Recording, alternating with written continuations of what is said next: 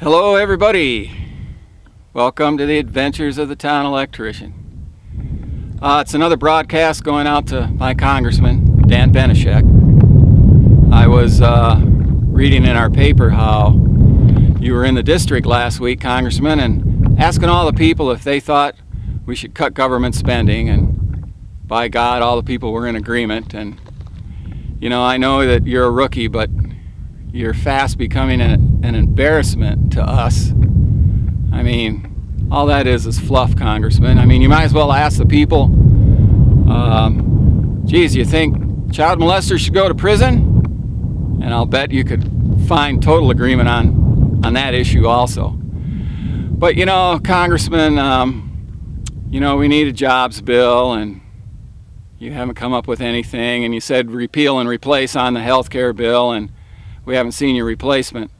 But more important than that, it's, you know, this reactor, or these reactors in Japan that are sending their radioactive pollution all around the globe are the same reactors that line the Great Lakes. And you know, these plants were supposed to have been in service for only 25 years, and now they're all over 40. So if you think you're gonna sit on the government's wallet while these reactors get older and older, you got another thing coming, pal.